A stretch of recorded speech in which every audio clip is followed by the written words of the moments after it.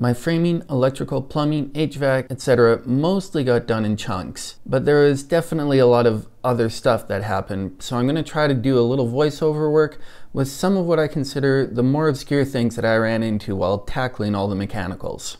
One of the earliest things I did was build a new standoff for the electrical meter. I had to get my service remasted to extend past the new roof, and that gave me the opportunity to make everything look pretty with a matching white trim plate behind the meter. A lot of the time you could just use a single piece of trim here, but as I had already gotten the panel and meter replaced before the fire, I had to match the previous siding thickness. There was vinyl over foam over stucco, which added up to be fairly thick, and this is the best way I could think of to do that. Something that saved me a little bit was having everything laid out on drawings I could easily understand. This is more important for things like kitchens, where you're constrained by cabinet height, spacing, appliances, etc., but also becomes important for things like bedrooms if you want to plan specific spacing for bedside table outlets. And here's one example of getting to it as I go got me in a little bit of trouble. I hadn't fully detailed out all the framing yet, so instead of continuing to run electrical for the day, I stopped for about 45 minutes to remove 4 studs, replace 1, and improve the insulation in the area. That also meant pulling nails from the outside, which meant cutting and retaping the house wrap. I have with me my P.S. Knight electrical book, and I referred to it frequently. A lot of people hear the words homeowner or DIY and think, hack work that sucks. And a lot of time that's fair, and totally true. The easiest way around that, and how I've rebuilt this house passing all my inspections, is to be okay with saying, I don't know a thing, I'll definitely get an answer instead of just figuring it out. When my book fails me, I can turn to the internet, or in my city, I can call and talk to an inspector and ask specific questions, which they call a code inquiry. There's no charge for these, so I definitely made liberal use of them whenever I got stuck. I got a lot of questions about P-loops or service loops. Code requires them here. Your area might not. Their intended use is twofold. First, electricians hate drywallers and expect them to mangle any and all cables left coiled in a box using their rotozips. So having a little extra to pull after drywall makes sense. Secondly, over time outlets and switches may get changed, and it can be good to have a little extra in case whoever did a change decided to just cut off any old length. A little bit about staples here. I tried thin pin staples, I tried plastic joined, double nail staples, I tried stapler fed staples, and in the end, for me, it just ended up being a matter of Git Gud, son, with the basic steel chonkers. They start out harder to use, they look ugly, but they're cheap, and if you run anything bigger than 12.3, you're going to need to step up to S3s or S4s, so you might as well have practice with the 1s and 2s.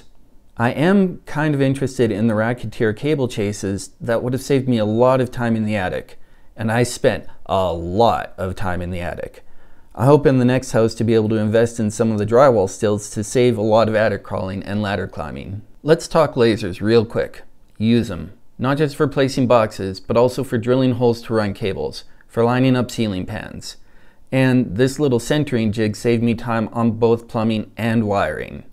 2 pieces of 1x2 connected at 90 degrees with one cut just long enough to land dead in the center of a 2x4.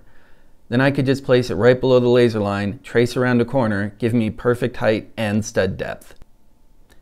If you don't want to invest in augers, which you should think about if you're doing a whole house, they're amazing! Like I didn't at the time, then my best suggestion for drilling a 2x4 is the Bosch Daredevil Spade bits. They have a threaded bit on the end that actually, not just claims to, but actually pulls the bit through as you drill. You don't need to push until it breaks out the end. Also, use an impact driver instead of a drill to save your wrists. Something you should run into are the rules about box fill.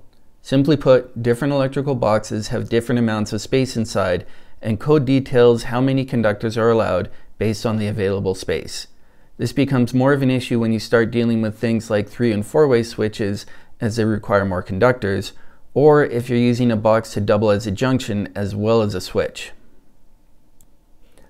A lot of people will look at the new ultra-thin or pancake LEDs, see that they come with the IC rated gasket, and think, hey, that's good enough for my attic, let's just plan to leave a cable and find it after drilling a hole in the drywall later. While this might technically pass in your area, using rough-in plates combined with appropriate vapor barrier will let you exactly define where the cutouts will go And anytime in the future you want to either switch a light color or even the whole fixture, you don't end up with a face full of blown-in insulation. Sometimes I was too lazy to go and find a fish tape, and too cheap to buy one as well. So for me, a ground or any other scrap wire can be used for quick fishing in awkward areas. Concrete-filled double rim joists are so fun. For areas where you need to run more than 2 cables, you can find these Snapshot multi-cable staples. Snapshot multi-cable staples. Say that 5 times fast. They're normally a little easier than this to install. That stud was old growth fir, and that material gave all of my tools a lot of grief. Here we go. I made the effort here to add framing to properly position the outlet for the right side of my master vanity. Unfortunately, as you can see from these pictures, I didn't do that for all of my switches. Mild regrets there, but I still ended up with full plates everywhere. This is definitely one of those things I didn't see mentioned anywhere in the YouTubeosphere. From then on, it was just a lot of the same. Run cables, install boxes, rinse and repeat.